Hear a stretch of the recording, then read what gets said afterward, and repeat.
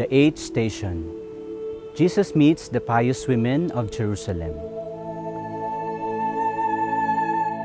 We adore you, O Christ, and we bless you, for by your holy cross you have redeemed the world. A reading from the Gospel according to St. Luke. And there followed him a great multitude of the people, and of women who bewailed and lamented him. But Jesus, turning to them, said, Daughters of Jerusalem, do not weep for me, but weep for yourselves and for your children. For behold, the days are coming when they will say, Blessed are the barren, and the wombs that never bore, and the breasts that never gave suck. Then they will begin to say to the mountains, Fall on us, and to the hills, cover us. For if they do this when the wood is green, what will happen when it is dry? Sa sulat po ni San Pablo sa mga taga-Galatia, sinabi ni San Pablo na sa kaganapan ng panahon, isusugo ng Panginoon ang kanyang anak at ipapanganak siya sa pamamagitan ng isang babae, si Maria. Sa atin pong pananampalatayang Katoliko, nangangailangan din po ng presensya ng mga kababaihan. Alam niyo po, sinasabi dito na ang taunang tahanan ng tao ay ang sinapupunan ng isang babae. Doon nagsisimula ang buhay. At kahit yung ating pananampalatayang Kristyanismo din, sinasabi sa atin din na may malaking ambag ang mga kababaihan sa paglalago ng ating pananampalataya. Kung atin pong titingnan yung kasaysayan ng simbahan, makikita po natin ang malaking kontribusyon ni Santa Teresa kay San Juan de la Cruz, si Santa Teresa of Calcutta kay John Paul II, at maging si Santa Clara kay Saint Francis of Assisi. Dito po pinapakita sa atin na hindi lang po ang lalaki ang pwedeng magpalago ng ating pananampalataya. Maging ang babae din po may sarili silang role, kaya po binigay sila sa atin ng Panginoon. Makikita po natin sa aklat ng Genesis, nakita ng Diyos na hindi masaya ang taong nag-iisa, kaya nilikha niya ang babae para may kasama ang lalaki. Kaya po, hindi lang po ang mga kalalakihan ang pwedeng magpalago ng ating pananampalataya, kundi pati yung mga babae din po may malaking ambag sa atin. Naalala ko rin po yung sa aking paglalakbay patungo sa aking pagpapari, marami din pong mga babaeng dumaan sa aking buhay. Unang-una po yung aking lola na nagturo sa akin kung paano magrosaryo, ang dasal ni Maria. Pangalawa po yung aking ina, na kapag sumisigaw ako ng masakit, laging nandyan yung aking nanay para alagaan ako at ipakita sa akin na hindi ako nag-iisa. Pangatlo po yung aking lolang madre na palaging nagdadasal sa akin. At siya nga po yung nagtalaga sa akin during my baptism para po ako maging pari. So makikita din po natin na itong kababaihan na nakita ni Jesus patungo sa kalbaryo niya, pinapakita dito na may malaking ambag din ang mga kababaihan sa buhay ni Jesus. Kaya po, pasalamatan po natin yung mga babaeng tumulong sa atin na hubugin tayo sa pananampalataya kay Kristo. Yung mga babaeng nagturo sa ating magdasal, yung mga babaeng nagturo sa atin na mayroong Diyos, yung mga babaeng nagturo sa atin na sa gitna ng sakit sa mundo, mayroon pa ring mga babaeng handang mag-alay ng kanilang panahon at oras para ipakita ang pagmamahal ng Diyos.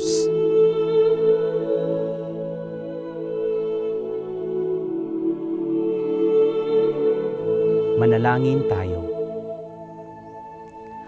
Mapagpalang Ama, kami lubos na nagpapasalamat sa iyo. Ikaw na unang nakakita na hindi magiging mabuti sa tao ang mag-isa. Kaya lubos kami nagpapasalamat lalong-lalo na sa paghahandog ng presensya ng mga kababaihan sa aming buhay, lalong-lalo na sa kanilang buhay pananampalataya. Sa aming buhay, naway mas lalo pa naming makita ang kahalagahang na iaambag ng mga babaeng nakakasalamuha namin sa aming komunidad at sa mga kabataan. Ipinagkakatiwala namin sa iyo ngayon na bigyan mo pa ng biyaya ang mga babaeng may malaking parte para hubugin kami sa aming buhay, mga babaeng nagturo, nag-alay ng panahon, tumangkilik at naging kaagapay namin at ng mga kabataan. Naway maging tunay kanilang kaligayahan. Amen. Lord Jesus crucified, have mercy on us. The ninth station. Jesus is nailed to the cross.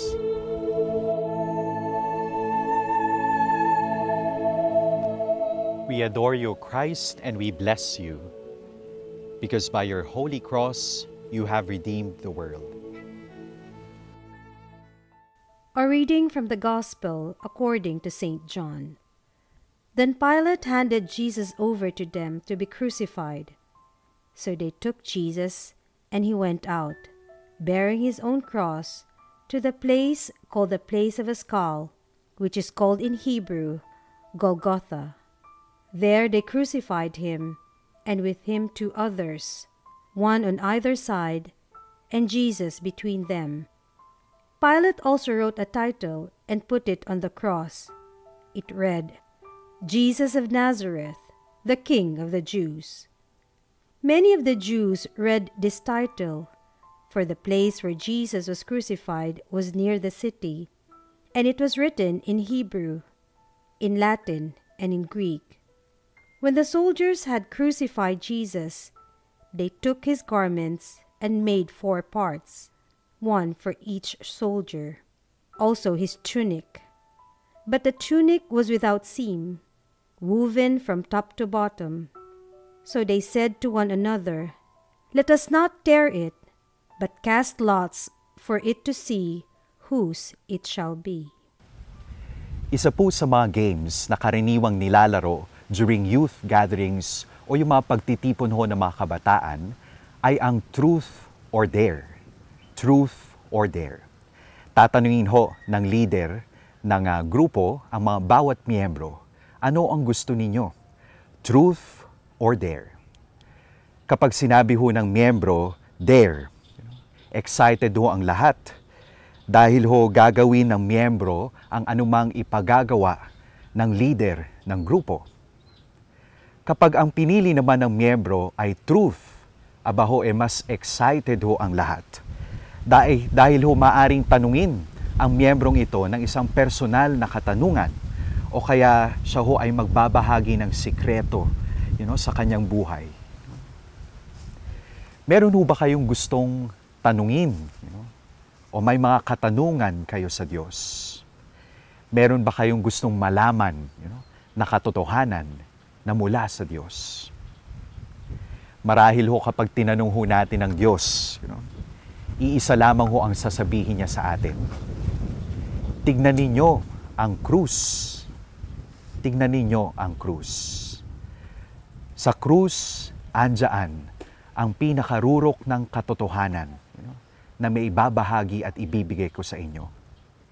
Sa krus, andyan ang katotohanan ng aking wagas na pag-ibig. Ang pagkakapako ay isang pagtutuon, pagsasaayos, na nanaayon sa takdang panahon. Ang pagkakapako ni Jesus sa krus ay pagpapahayag ng ganap na katapatan sa pangakong pag-ibig ng Diyos sa atin. Ayon nga sa kasabihan, hindi yung mga pako, kundi yung wagas na pag-ibig ng Diyos sa atin ang nagpako kay Jesus sa krus. Wagas na pag-ibig ang siyang dahilan upang magawa nating magtiis at magsakripisyo sa anumang pinili nating bukasyon o misyon o propesyon sa buhay. At sa ating pagpili, na tayo ay magsakripisyo, nakakaranas ho tayo ng mga pagsubok. Pagsubok. Marami sa atin ngayon madali hong matukso at mahumaling sa mga uso at layaw ng panahon ngayon. Sabi nga ng mga kabataan, I want to be cool. Gusto kong maging in. Kaya naman madali ho tayong mahikayat at bumaling sa mga bagay na pansamantala. At may mga pagkakataon na kapag tayo ay napaghihinaan ng kalooban, nakakaranas tayo ng pagsubok, ayaw na ho nating makibahagi sa misyon ng ating pananampalataya. Ang ating Panginoong Jesus nakabayubay sa krus, ipinako sa krus. Simbolo siya ng katotohanan. Katotohanan, pangako, pananatili, pag-ibig na walang hanggan ng ating Diyos Ama. Maganda ho, tanungin natin ang ating mga sarili. Ano ho ba yung inyong pananaw sa katotohanan? Ano nga ba ang katotohanan para sa inyo? Mababago nga ba talaga natin ang katotohanan? Isa ho sa mga katotohanan na aming pinagdaanan bilang pamilya ay ang katotohanan na namatay ho ang aming tatay, ang padre de pamilya. Lahat naman ho tayo gusto ng katotohanan, hindi ba? We want the truth. But of course, tanungin natin ang ating sarili, handa nga ba tayong harapin ang consequences ng katotohanan na ito? Yes, the truth will set us free. Pero sabi nila, the truth will first make our lives miserable. Papalayain tayo ng katotohanan. Pero handa nga ba tayong harapin ang consequences ng katotohanan na ito?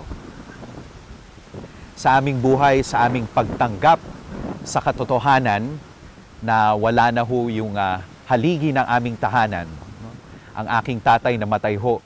Kami ho ay in our teenage years.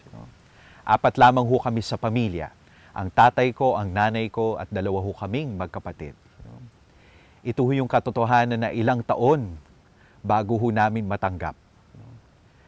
Pero ho, sa tulong ng aming mga kamag-anak, mas lalo ho kaming mas naging closer, closer to each other. Sa tulong ng aming pananampalataya sa Diyos, hindi ho kami bumitiw sa Kanya. So, sa madaling sabi, maaaring namatay, wala na ho yung tatay ng aming pamilya, pero nagkaroon ho ng isang spiritual father sa aming pamilya. At ako po yun, naging pari. So, ang maibabahagi at perhaps ang mensahe is wag ho tayong sumuko sa ating pananampalataya sa Diyos. Sapagkat ang Diyos ay tapat sa Kanyang pangako. Hindi ho niya tayo bibiguin. Siya ho ay Diyos ng katotohanan, ng katapatan. Tapat siya sa Kanyang pangako na kaligtasan. Manalangin tayo. Amang nasa langit, bahagi ng iyong plano ang isang hangarin na maranasan namin ang buhay na ganap. Ang iyong mahal na anak na si Jesus ay dumating upang gayabayan kami at magkaroon ng buhay na lubos at ganap. Ito ay nangangahulugan na ang naghahasik ng marami ay mag-aani ng sagana. Sino mang nagsisikap umangkin sa kanyang sarili ay mawawalan nito. At sino mang mawawalan ay magsisilang nito sa buhay. Anumang antas ng buhay na meron tayo, pagkaluban mo kami, Panginoon, ng lubos na kagalakan at katiwasayan na nagmumula sa pagbibigay na hindi iniisip ang anumang kapalit. Isinasamo namin na pagkaluban mo kami, Panginoon, na mga biyaya para sa mga kabataang namumuhay ayon sa bilis sa takbo ng panahon, ang mga nahuhumaling sa teknolohiya at anumang uso. pagkalooban mo sila ng Espiritu ni Jesus, Espiritu ng katotohanan, Espiritu ng katapatan. Gayon din ng karunungan upang mapagtanto nila ng lubos kung alin ang maaaring baguhin at panatilihin ang hindi. Amen.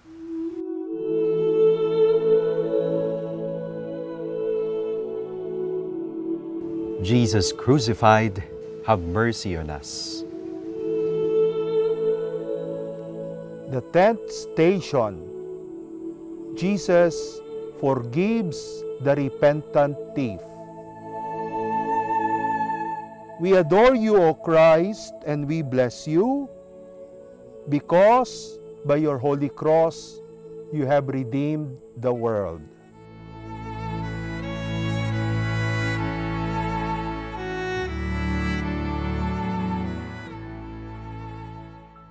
A reading from the Gospel according to St. Luke. One of the criminals who were hanged railed at him, saying, "Are you not the Christ? Save yourself and us." But the other rebuked him, saying, "Do you not fear God, since you are under the same sentence of condemnation? And we indeed justly, for we are receiving the due reward of our deeds.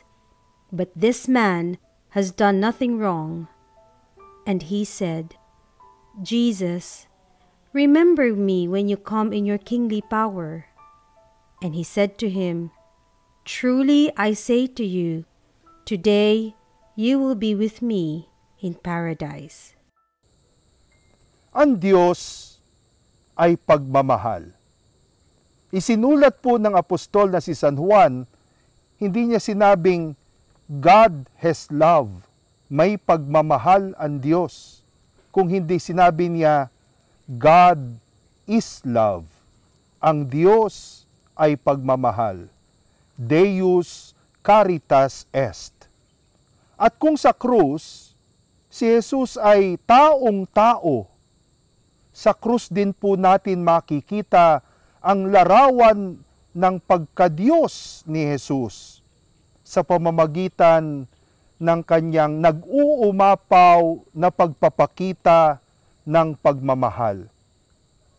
At ano pang klaseng pagmamahal kaya ang mas dakila kaysa mahalin ang hindi karapat-dapat? Napakadaling magmahal kapag ang iyong mamahalin ay kahali-halina, favorable, pleasant. Pero ito po yung ultimate test ng pagmamahal, na mahalin mo ang isang nagkasala, ang isang nagtalusira, ang isang mahina ang buhay. Ito po ang ipinakita ni Jesus sa estasyon na ito. Ang pinakamahalagang larawan ng pagmamahal ng Diyos, walang iba kung hindi ang pagpapatawad sa mga may kasalanan. Bagamat si Jesus ay walang kasalanan, nakuha niyang unawain, nakuha niyang patawarin, nakuha niyang maging gentle and kind sa isang kriminal, sa isang dapat talagang patayin dahil sa kanyang mga ginawa. The righteousness and the love of Jesus did not make him rigid and frigid. Sabi nga po natin, hindi naging matigas si Jesus dahil sa kanyang pagiging matuwid. Oo, katotohanan, pero hindi panghuhusga. Oo, pagiging matuwid, pero hindi yung pagiging dogmatic at pagiging walang pakialam. Para po sa mga kabataan, palagay ko, ito'y isang napakagandang kalabit ng Panginoon. Alam niyo po, kayong mga kabataan, sumisibol pa lamang, bagong hulma sa edukasyon, sa kaaralan ng buhay. Marami kayong hindi lamang kaalaman kung hindi idealism. Kaya alam nyo, ang isang kabataan madali magsabi, dapat ganito, dapat ganyan, dapat ito ang sundin, ito ang tama. Naalala ko ho, nung bata ko, ganyan din ako. Dapat ito ang gagawin natin. Pinag-aralan ko yan eh. Nagpakadalubhasa ako diyan. Kayong matatanda, wala kayong pinagkatandaan. Ang isang kabataan dapat magpasalamat sa biyaya ng karunungan at kaalaman. Pero ang karunungan at kaalaman hindi dapat ipagmalaki, hindi dapat magbigay sa atin ng isang matigas na puso sa mga nagkakasalat, mga nahuhulog sa buhay. Muli, naalala ko po ang kwento ng isa sa aking mga binigyan ng retreat. Ito naman ay sa isang exclusive school ng mga kababaihan. Graduation retreat sa high school. At alam niyo po, yung gabing yon ang huling gabi ng aming pong retreat. Kaya po magdamagan ang confession. Yun po yung pinakamatindi na naranasan kong confession sa buhay ko bilang pari. Bawat isa sa mga estudyante na naghahandang magtapos at naghahandang lisanin ang kanilang alma mater, nagkaroon ng isang huling pagkakataon ng isang napakagandang sacrament of reconciliation. At meron pong isa na lumapit sa akin na talagang ang daming kwento.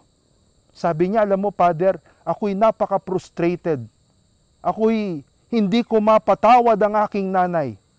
Sapagkat dahil po sa katigasan ng nanay ko, hindi niya pagbibigay, tuloy nagkahiwa-hiwalay ang aming pamilya. Medyo mas malapit ho kasi itong dalagang ito sa kanyang tatay. Paborito ng tatay. Kaya talagang grabe yung kanyang pagbibigay ng iba't ibang mga obserbasyon sa kanyang nanay. Pero alam niyo po, pagkatapos ng 15 years, na-encounter ko ang babaeng ito na binigyan ko ng retreat. Dinalaw po niya ako sa St. Paul's. At pagdating doon, pirmi ang iyak. Sabi ko, bakit, Kako? Ano nangyari? Sabi niya sa akin, Father, lahat ng sinabi ko sa nanay ko, yun din po ang naging buhay ko. And alam niyo po, sabi niya, ngayon po, Father, sabi niya sa akin, naiintindihan ko ang nanay ko. Totoo po yun. Maraming beses, ang atin pong mga pagbagsak sa buhay, ginagamit ng Diyos upang sa ganon, ilebelo ang ating pangunawa sa katotohanan at katwiran. Ipanalangin po natin ang ating mga kabataan na nawa sa gitna ng inyong mga idealismo, matatayog na pananaw sa buhay. Hindi po namin sinasabing isurrender nyo yung matatayog na pananaw na yan. Hindi po. Pero nawa sa gitna ng liwanag na yan, hindi mawawala ang isang pusong makakristo. Bagamat hindi nagkasala, maunawain sa mga makasalanan. Amen.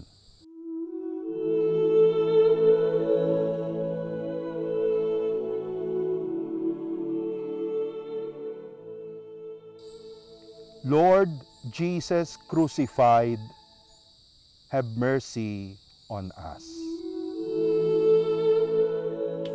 The 11th station. Mary and John at the foot of the cross.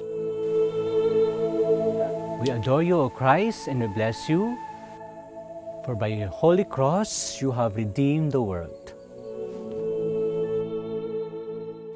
A reading from the Gospel according to St. John.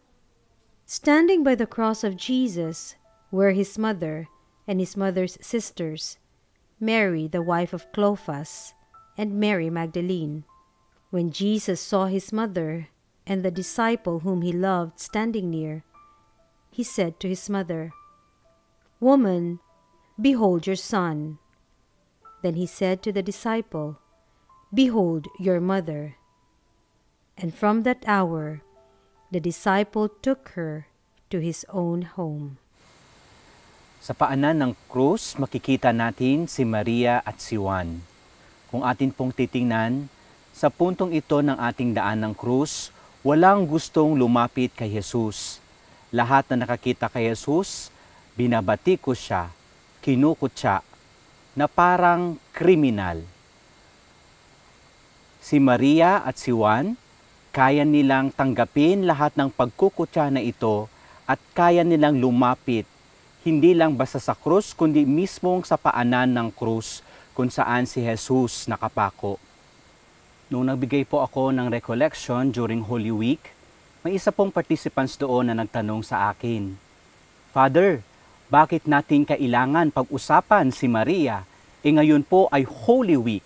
Dapat po ang topic natin ay tungkol lang kay Jesus at kung paano tayo iniligtas ni Jesus sa pamamagitan ng kanyang krus. Hayaan na po natin si Maria. Sa kabilang araw na lang po natin siya pag-usapan." Alam niyo po, tininan ko po siya at sinabi ko sa kanya, "Alam mo, ngayong Semana Santa, hindi mo makikita si Jesus. Ngayong Semana Santa, hindi mo sisikmuraing makita si Jesus sa krus. Katulad ng kanyang mga alagad na naglisan nung nakita nila si Jesus sa krus." Alam niyo po, ang ating pananampalataya hindi sa lahat ng oras makikita natin at mararamdaman natin si Jesus. At sa panahong hindi natin makita at maramdaman si Jesus, sinabi ni Jesus at ipinagkakatiwala tayo ni Jesus sa kanyang ina. Saan ba tayo pupunta para makita natin si Jesus muli? Alam niyo po, kahit ako, pari na, hindi naman po sa lahat ng oras nakikita ko si Jesus at nararamdaman kahit po ako nagmimisa.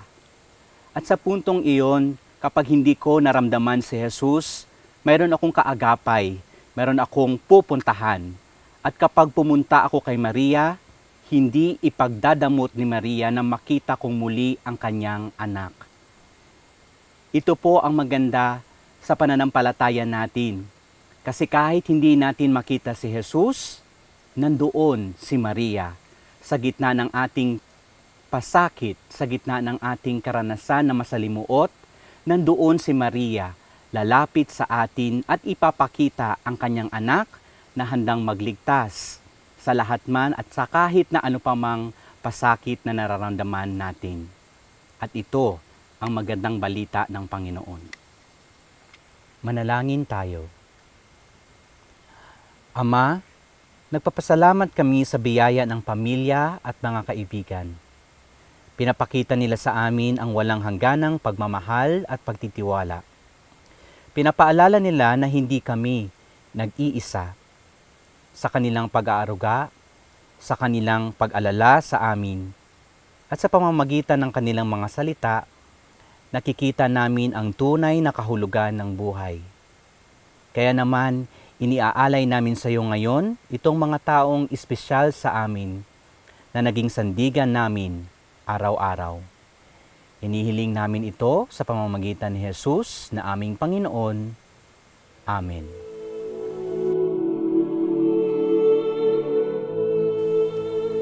Lord Jesus crucified, have mercy on us.